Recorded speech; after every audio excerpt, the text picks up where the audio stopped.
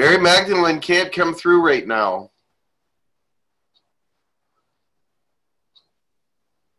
Okay. She said, I cannot. Okay. All right. Why? I'm not sure why, but she said I cannot. Just a sec. Okay. Let's do Valentinus. Do you know Valentinus? No, who's that? It's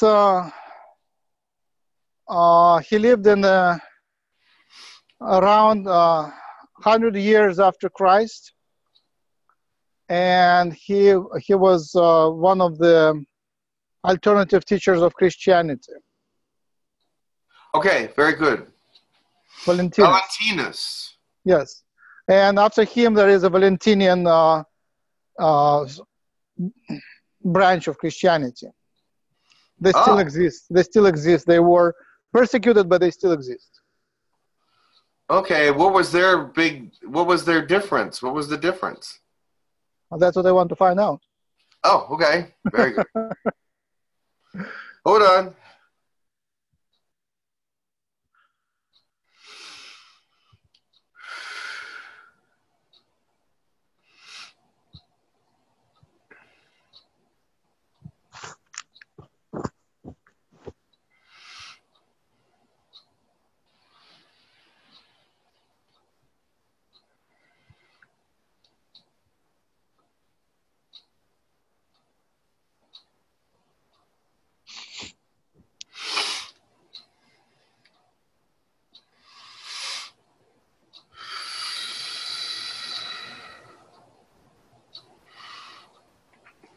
It is I, Valentinus. Hello, welcome. Greetings, and your name is? Max. Max. How are you? Interesting name. Very well. I want to start with private questions, so I will put the recording on pause, and then we'll go the public ones. I resume the recording. So, how are you doing now? What's your activity now? What is my what? Activity. My activity is that I am learning many things in the universe. I am planning to come back to Earth at this time. I need to be at a certain point in your ascension to help with God's rediscussion of who he is and his life and all these things. So after you left the body, how much did your view on God change? Did you change your views on God? Yes, I did eventually change my views. Right. Everyone does. When you are in the earthly body, you have certain perceptions that you cannot have. You cannot know truly and wisely what God is really like until after you leave the earthly realm and go to the oversoul. There are some perceptions and facets of God that remain a mystery to you until you are able to really know what his personality is really like. We were under the impression that he was, of course, wise and intelligent, loving and kind, but we also thought that he had a very harsh side as well. Just like we have harsh sides, we thought his personality had also a harsh edge to it. But we were wrong about that. At least I was, because I was the one teaching. And of course, more judgment comes to the teacher if he teaches incorrectly. So, but the thing is, that's what I thought. But the judgment of God was about how much love and honor was spread and how much was learned about spirituality and how much fire of God was given and unconditional love and things of that, compassion and feeding of the poor and good works and all these positive things which we didn't expect, or I did not expect him to be so positive. When I was on the earth in the third dimension, I was thinking that he would not be that willing to forgive some of the things that people were doing, prostitution and all these different things I thought were damnable, and that he would send them off to a fiery exit. But I was wrong about that. He's very forgiving. But of course, you do have to pay some price, but he is not sending you to a fiery grave. What kind of price?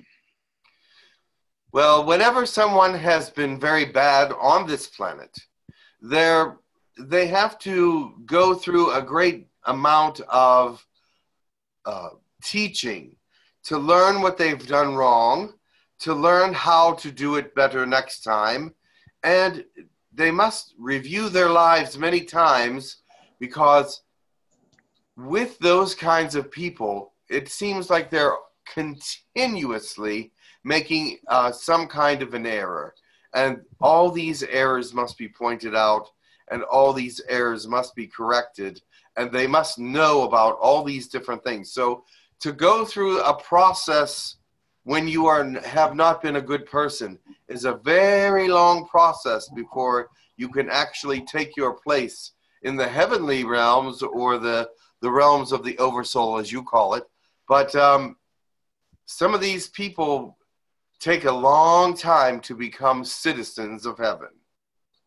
So I'm looking at people, and I clearly see that they're doing the error over and over, and everyone has their own typical set of errors. And I see myself doing the same error over and over. So if I go and in the life review, I learn how to fix it, I come back and it comes back again, or how does it work?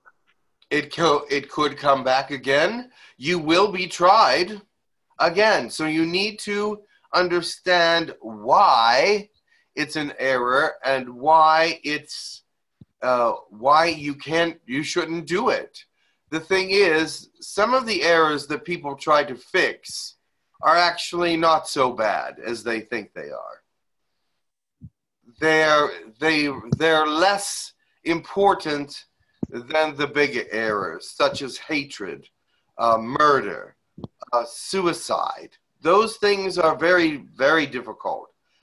Dark witchcraft and things of this nature. And hatred is the worst. Anyone that is living with great hatred and anger is probably in the greatest amount of trouble. Yeah, I see a lot of people who are self-destructive and depressed, constantly depressed. Yes. I guess I'm not.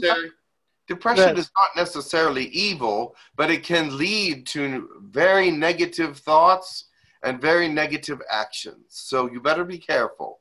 Depression in and of itself is not the bad part.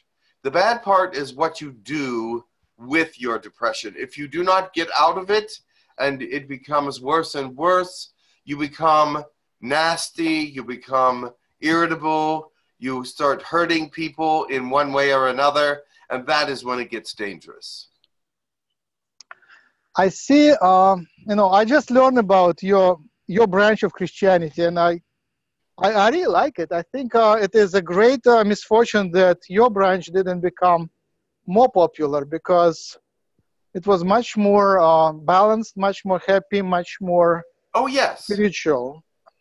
We had a closer understanding of Jesus' life as he truly was, I believe, because we were early. We were the early Christians that heard the stories only a couple generations away from when he died.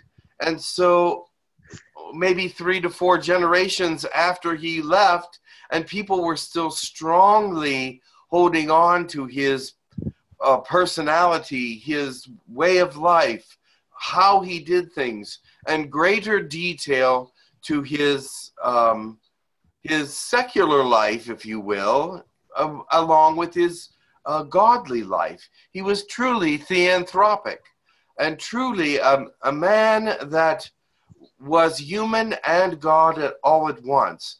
And it was hard to appreciate that until you heard some of these wonderful human stories that he was also very human, but also very loving, good, and kind, and also very godly. When it came to healings, when it came to giving of himself, when it came to understanding and being wise, he was truly godlike. But he did have very, very many things that he did that were very much like a man as well. So did you have personal experience of your knowledge of experience of God and Jesus? Yes, because we believe that he was still around in spirit, and that the Holy Spirit, which he spoke of, was with us, and that it was a help to us, and that the Holy Spirit could heal just as he did when he was on earth, could cause miracles just as he had done when he was on earth. So we did not have the man, but we had the spirit of the man after he left. Was it the period, the time when you lived, was it the time of miracles? Did you still have a lot of miracles? There was still some, not like when he was alive. I believe there were those that, like all of his apostles, would go out and do miracles among the people also. We did not have as many, but with my people there were miracles, yes. We believed in these things, and as you believe strongly in these things, and in the name of Christ, you were able to do these powerful things, then they were able to be done with the trueness of heart, with the love, and the power of the Holy Spirit. So, yes. So the Gnostics believe that the God who created the humans is demiurge, is evil, and it's a different God than the main one. And you thought that it's also a different God, but it's a craftsman which is just less skilled. That's why the world is created so unharmonious, not harmonious, so messed up. Yes. So when you the God that we believed in was truly perfect and truly the God of the universe and all. But remember, God created many other lesser deities. And so, although we did not worship these lesser deities, we did recognize that they existed and gave them credit where credit was due. And if they did a bad job, that is something we pointed out.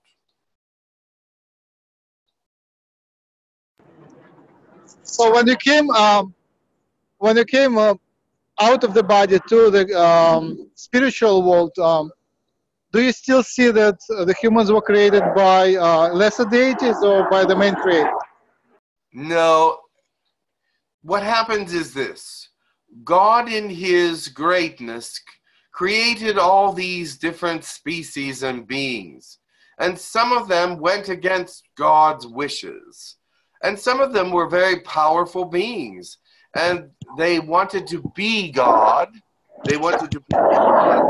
And so therefore they took the place of God in some people's minds and some people's worlds and created a whole different kind of relationship with the universe.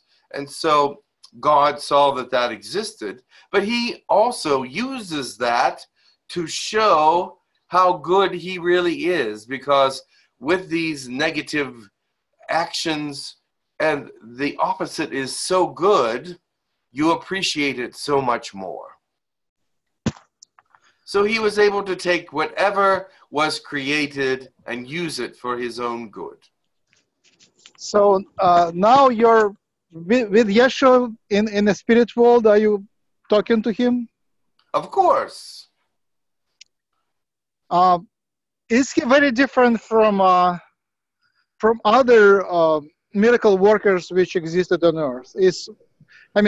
Well, he does not, yes, in the sense that he does not have a haughty attitude.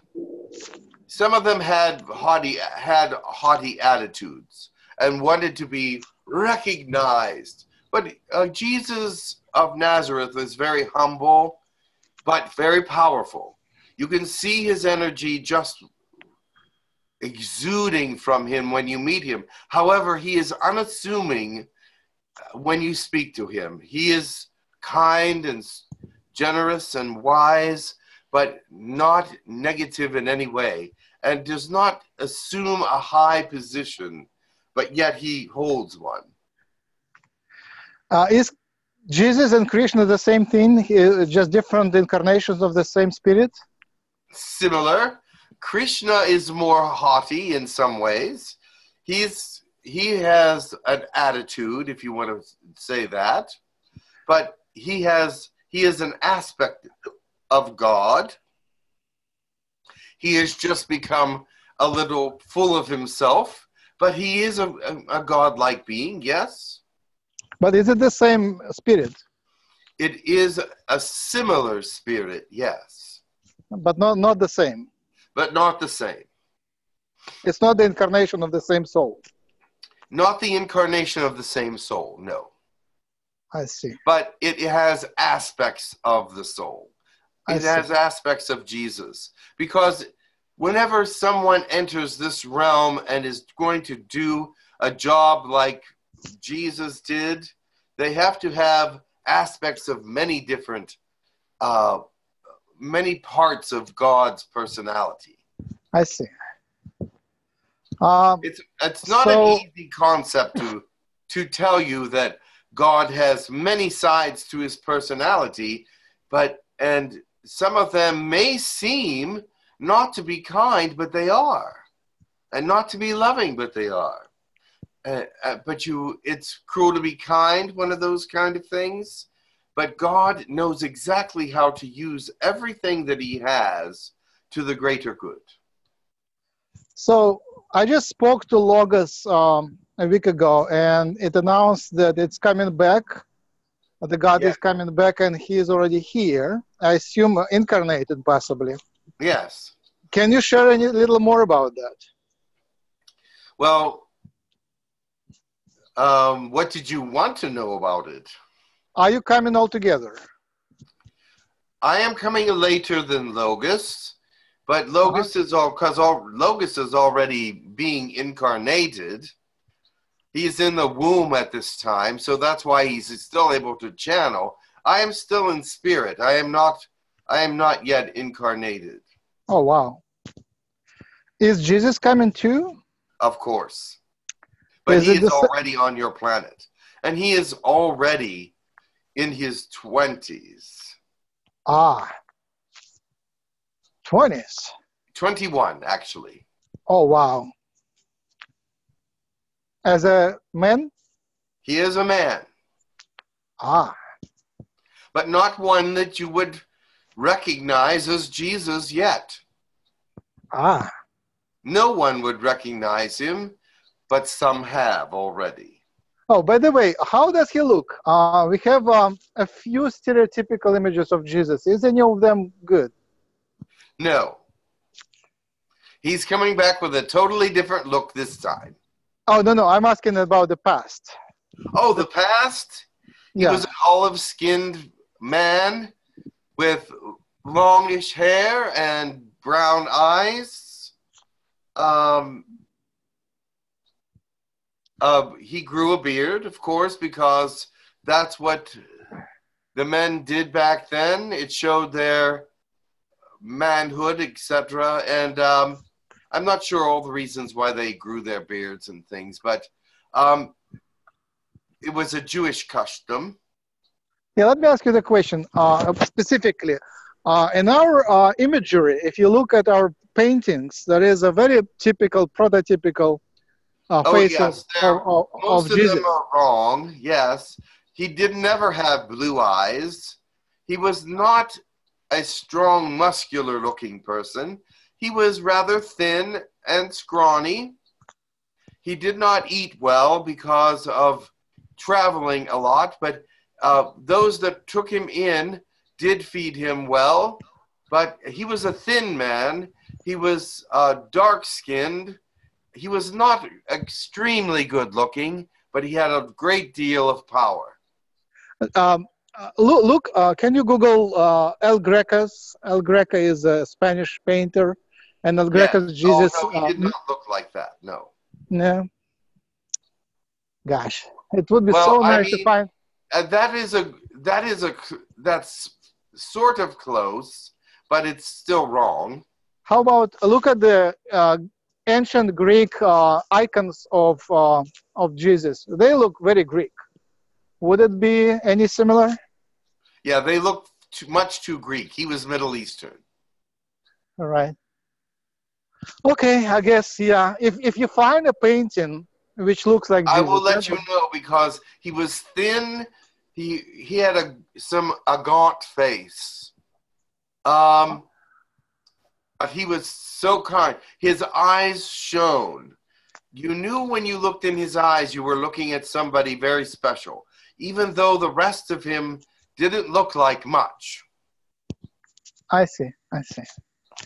Now, his relationship with Mary Magdalene, there is a whole story, especially coming from your teaching, that it is a unity which restores a balance between balance and harmony between a man and a woman. Yes, because they did unite, and this was something that God wasn't really expecting, and he got a whole new view of love, and he got a different view of being a father, of being he got a whole new sensation about humanity as a whole. Of course, he understood that there were what sexuality felt like to a point, but and what love was and different things, but he got a first-hand look at it through Mary and Jesus. So Valentinians gave a lot of respect to women, and you had women priests and women participants, and so on. So if you look at Adam and Eve, right. When Eve was created, she was created from Adam's side. So she was equal to Adam. She was not created from above him or below him, but beside him. And so we believe that analogy, when he spoke about creating Eve, that she was to be equal to Adam. And that's where we feel that we were very positive in promoting women as teachers. We were very positive about promoting them as priests. And many of them were very, very good and very, very helpful to the world. They were just awesome people. How seriously do you take the Adam-Eve story? It doesn't look right from the biology point of view. Oh, no. It was all symbolic, of course. But we did take the symbolism in the right way, I thought. That we made it very equal. We made it, even though Eve was the one that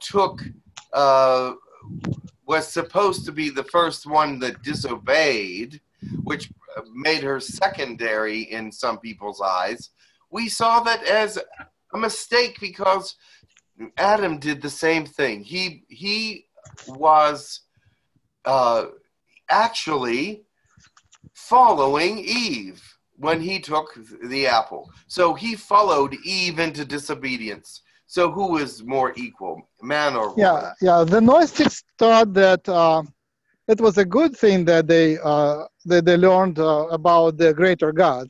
It was the smaller God which was hiding the knowledge about the greater God from humans. And when humans ate the apple, the fruit, they discovered there is a higher spiritual truth. Eventually, yes. But the whole thing is very symbolic, yes. So all these symbolisms are about equality between man and women in the Garden of Eden. And disobedience being the first sin is probably the first sin your children will commit as well. All right. Disobedience is a virtue. Yes. So coming back to the plan of the Yeshua coming back and the Logos coming back and you coming back, can you help? This is a time of spiritual change on your planet. There will be a couple that will speak before Jesus comes, and they will make it clear what God wants to reveal, and then Jesus will come and be a part of that, and it will be a different kind of life for Jesus this time, and you will see what I mean when it happens, because it's not that far away. 21, and by the time he's in his 30s, he will be back preaching again. Wow. So when he comes to other planets, does he also do self-sacrifice? Is it typical for him? He doesn't have to this time. But is it a typical move for him? Is it his... Self-sacrifice in a different way, yes, but not dying on a cross. He will not die this time in the same way. Right. But he will show many spiritual sacrifices. I see. When I look at the history of Christianity, it looks like there were many other teachings which were equally good reforming the old religion into the new understanding. So the reason that the Christianity became dominant was mostly because of the strange politics and economy of Roman Empire. Yes, it all has to do with culture, and the cultures of the time mold religions in some ways. And it's hard to have a pure religion with the culture having to be part of it. You see, you have to mold the religion into the culture, otherwise it doesn't work. It was quite possible that Roman gods would be the dominant religion, or Greek gods, or yes, Assyrian gods, or Indian gods. I mean, any of those could create the world religion. Of course. So I'm just wondering how different is Yeshua from all other prophets? Is he 2 steps higher, or is he the same level as other prophets? He came at the right time. He was in the right place at the right time with the right message, and everything was delivered exactly the way it should for it to continue in a way that changed the world. I mean, was it predetermined that it would be his message that would become dominant, or it was equally probable that somebody else's message? It was equally probable that others might do the same, but he won out because of many different cultural changes and things of that nature. I'm being told that I have to stop now. Right. Yeah, it's so unfortunate we have to stop. It was a very useful, productive, and helpful conversation. It clears up a lot of questions. Oh, very well. Thank you very much. Very good.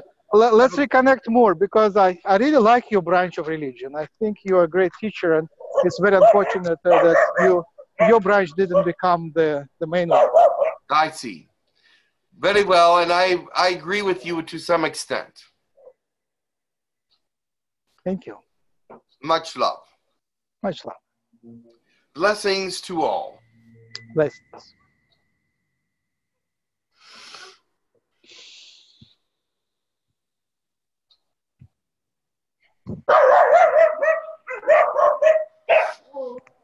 Hello?